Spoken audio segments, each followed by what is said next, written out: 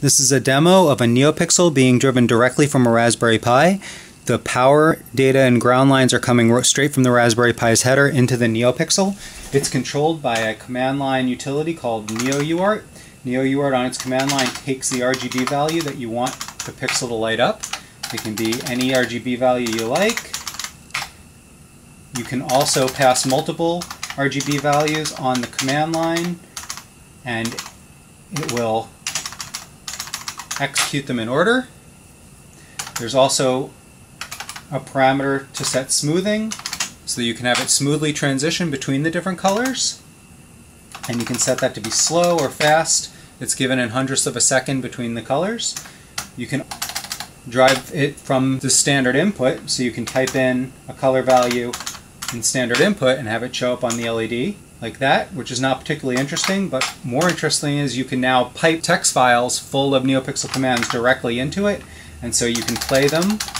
So for example, here is an SOS signal, and all that SOS signal is just a text file with the commands that you need to set the colors and the delays. You can also, let's see, there's Rainbow Demo, which just cycles through the rainbow colors.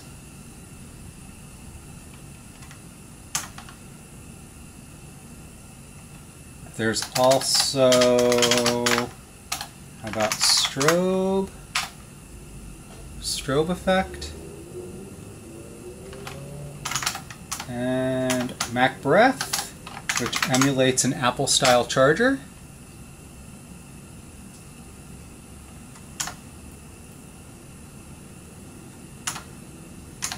And finally, Dog Show. Dog Show.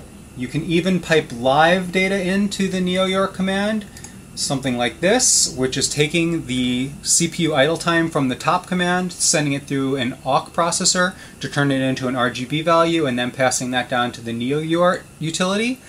And what we get is a green light whenever the CPU is at 0 utilization, and it turns progressively redder as we add more load. So if I just type, you can see it sort of turn orange a little bit. And if I give the processor a lot to work on, let's see if we can bog it down, you can see it just turns red, green, red. And there you have it. Check out more in the article if you want to see how to set this up and find out how it actually works. Thanks.